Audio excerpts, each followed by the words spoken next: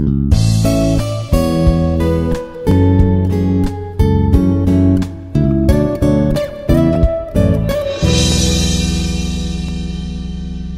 morning, students. This is Dr.GVR Seshagiri Rao, Associate Professor in the Department of Mechanical Engineering, Institute of Aeronautical Engineering, Hyderabad. In this session, I would like to explain how to solve problem of bushed pin type coupling. So already we have studied the design procedure of a bushed pin type flexible coupling in previous session. So in this session, I will explain how to solve the problem of a bushed pin type flexible coupling. See, so this is the diagram of a bushed pin type flexible coupling. Here two shafts are connected with the help of bolts and nuts, and additionally the brass bush added here.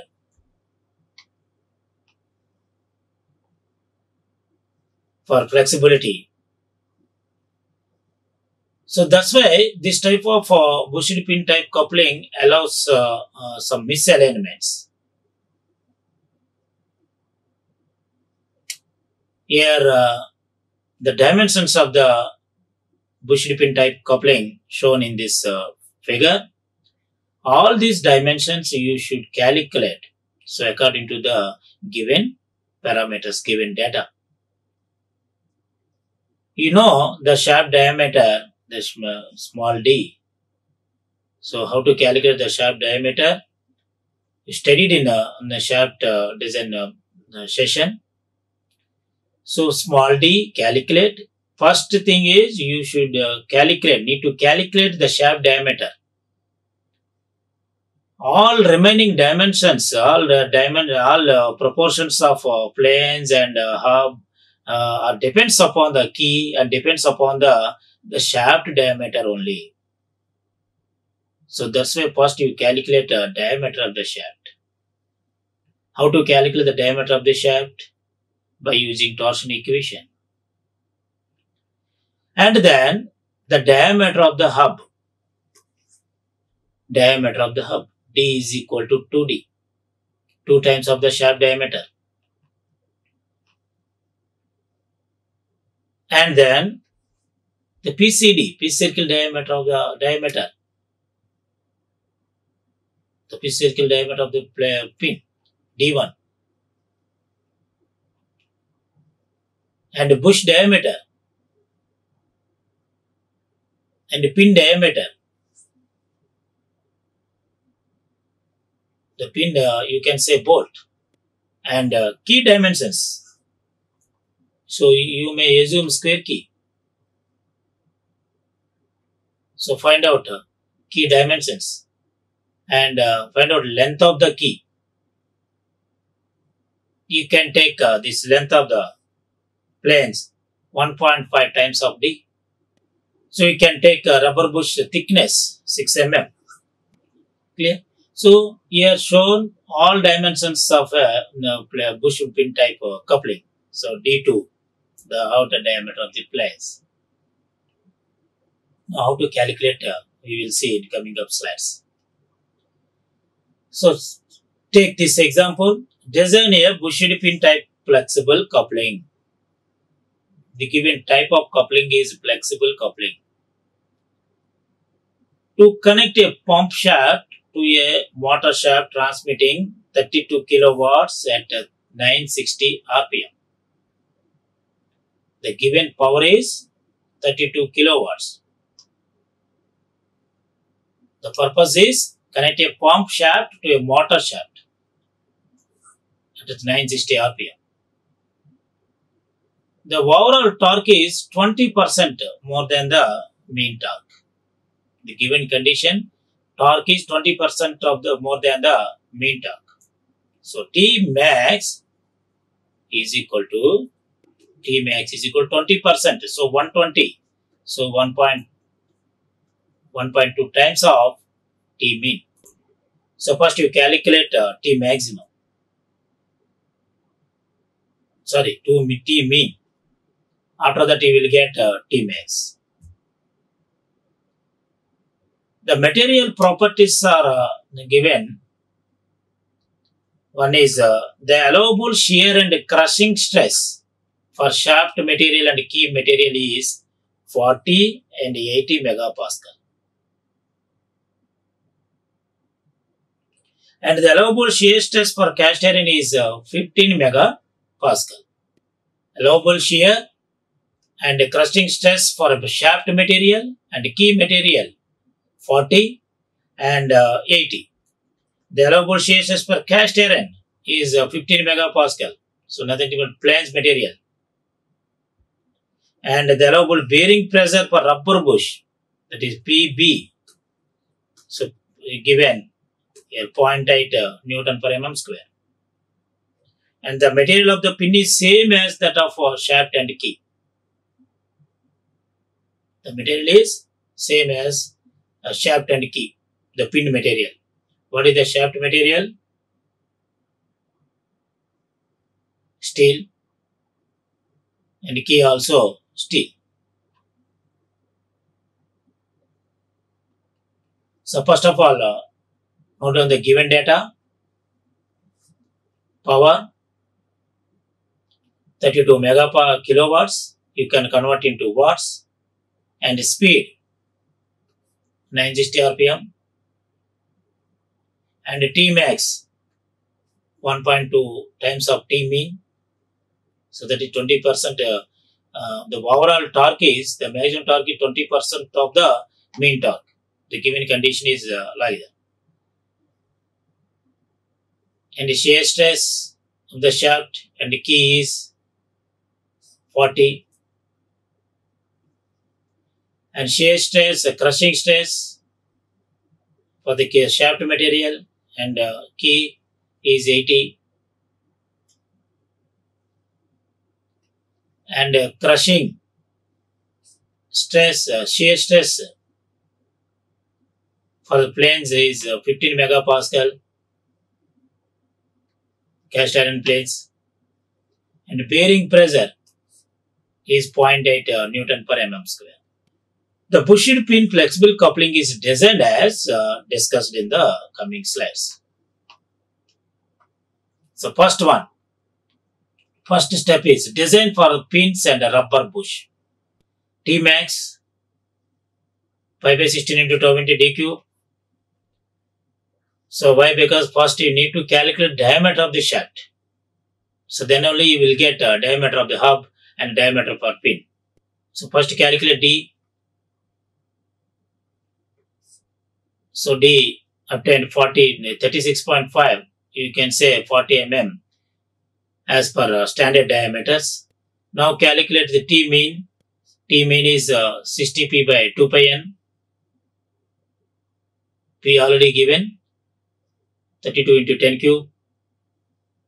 So 32 megawatts. You can convert into kilowatts. You can convert into watts. So you will get 318.3 Newton meter. So now calculate the T max 1.2 times of T mean. The diameter of the bolt for 40 mm shaft are 3. The number of bolts, or you can take according to the diameter of the shaft. So now, in order to allow for the bending stress induced due to the compressibility of the rubber bush, so the diameter of the pin may be taken as 20 mm. The length of pin of least diameter, least diameter is 20 mm, is threaded and secured in the right hand coupling now. Two halves are there, one is left hand planes and right hand. So you can take length of the pin is pin of least diameter is 20 mm. So that the overall diameter of the rubber bush you can calculate. The rubber bush diameter D2 as shown in figure, you will get 40 mm. Similarly, the diameter of the pitch circle of the pins, capital D1 is equal to 2D plus D2 plus 2 multiplied with 6, you will get 132 mm. the diameter of the pitch circle of the pins. So already shown in figure. So I will show you. So here D2 and pitch circle D1. So rubber bush thickness is 6 mm and brass bush here 2 mm thickness shown. So you should add these thicknesses while calculating the diameter of the overall diameter of the rubber bush. Let L length of the bush in the planes. We know that the bearing load acting on each pin. So how to calculate the bending of the bearing load? Already we have learned in theory part. Bearing pressure multiplied with bearing area. Here bearing area is D2 into L. So that we will get the bearing load acting on each pin in terms of L. You don't know L, you have to calculate L, the length of the bush in the planes. So how much bush inserted in the how much portion covered in the plane's surface, with the plane surface. The maximum torque transmitted by the coupling, that is T max, is equal to the bearing load multiplied with the number of pins multiplied with the radius of the pitch circle, the PCD, and you will get in terms of, so here substitute the W 32L into 6, here 6 pins are there and 132 by 2. You will get in terms of L. So find out here L. So you will get 32 mm L. If you know the L, immediately you can calculate the bearing load. So bearing load, if you know the bearing load, then you can calculate direct stress due to the pure torsion. So first calculate length and then W, the bearing load acting on each pin, and then the direct shear stress. Shear stress is equal to W by 5/4 into D1 square. So here you will get the shear stress is 3.26 Newton per mm square. Next, calculate the bending moment. Assumed as a pin cantilever beam as shown in figure with UDL, uniform distribution load. So calculate the bending moment. And then calculate the polar moment of inertia. 5/32 into T1 cube. So here calculated T1 is 20. Now you can calculate the bending stress. Bending stress is equal to moment, bending moment upon polar moment of inertia. So here Z is I by Y. So you can write sigma and the bending stress is equal to My by I also. So now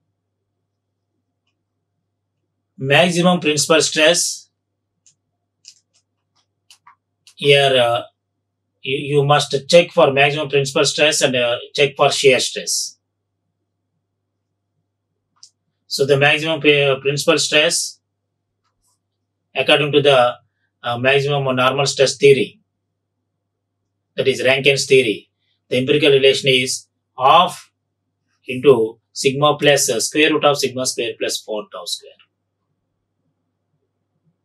Sigma, the bending stress, already we calculated. The shear stress given in our problem, that is 3.26 calculated shear.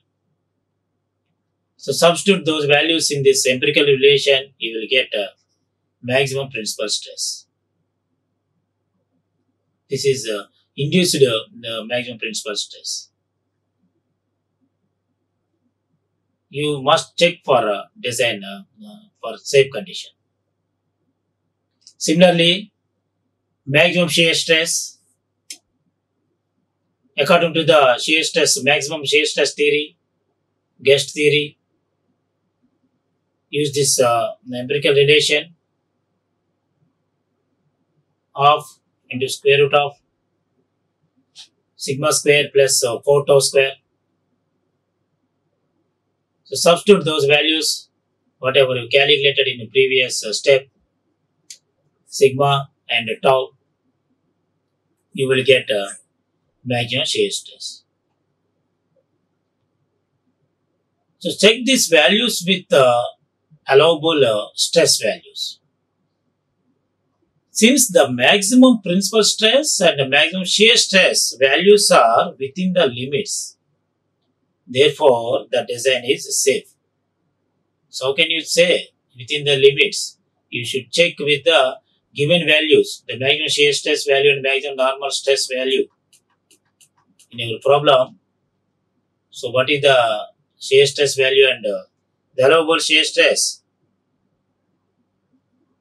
Allowable shear stress 15 megapascal, and here given 15 and 40.